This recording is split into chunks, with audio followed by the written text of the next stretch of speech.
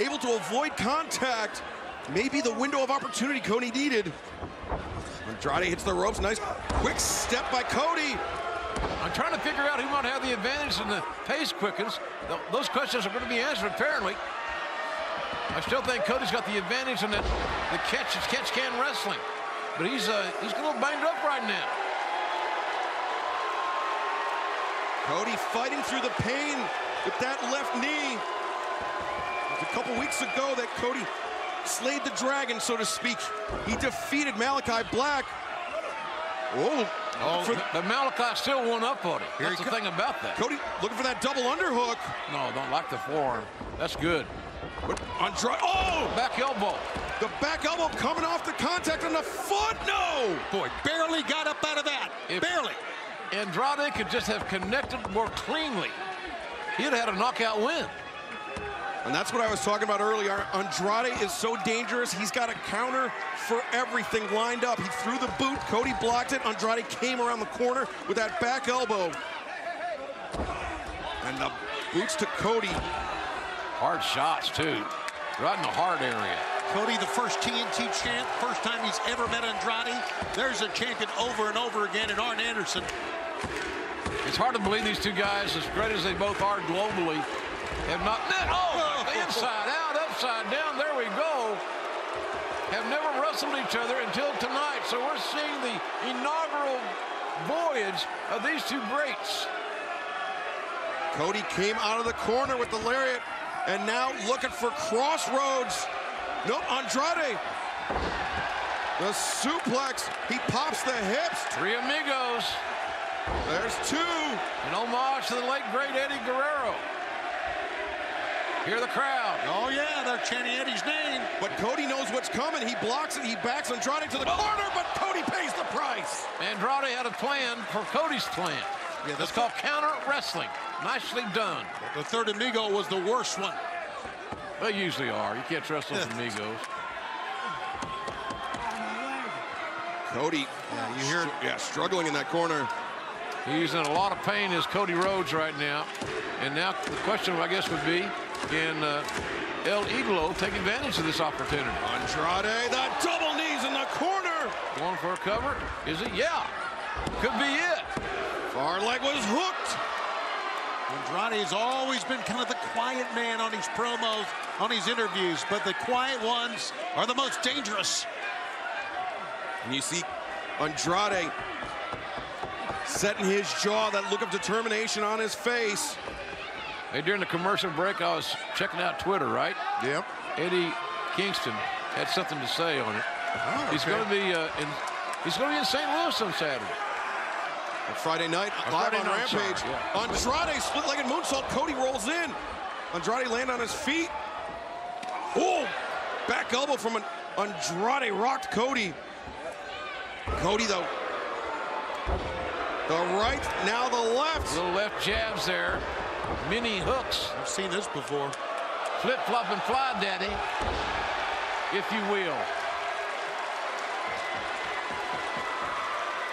These two great second-generation wrestlers in such a battle here tonight. Andrade, that high boot. Oh, that stunned him. Cody's late father, the American Dream, Dusty Rhodes, won the NWA title in this city. Double leg by Andrade. And now Andrade looking for the figure four. And there it is. Perfectly applied. And Cody's a long, long way from the ropes. Cody, his shoulders were down. Paul Turner was checking. Long, long way away. He's far east of Eden, I can tell you that. Arn Anderson, you see, coaching him up, says, turn it over. That's the only way he can get out of it. He's too far from the ropes. He's got to turn it. Got to flip it. Got to turn it. There it is. He does. Reversing, putting all that pressure on the knees of Andrade El Idolo. Wrestlers have told me that becomes almost like an Indian death lock. Oh boy. When you roll over on top, or perhaps I should say, considering I am one, Native American death rock. I know exactly what you're talking about, JR. And Cody may not be done. Oh, look at this. Jose, the assistant of Andrade El Idolo. Arn, take care of some business here, will you? Oh. And bam! Double A with a big left hand. We've seen that left hand a lot of times. And FTR! What the hell? They were under the ring, and they hit him in the head with the AAA belt. Cody's out on his feet. He's out. That's how FTR took out Rey Fenix, and that's how they won those titles. And Andrade. Boy, Andrade's putting Cody right in the middle of the ring. Cody is out, and Andrade locks in. Oh, Idolo. He doesn't even need to hook the leg. He's out. I had no idea anybody else at FTR was under the ring. Great win, obviously, for Andrade, but can he be proud the way it went down?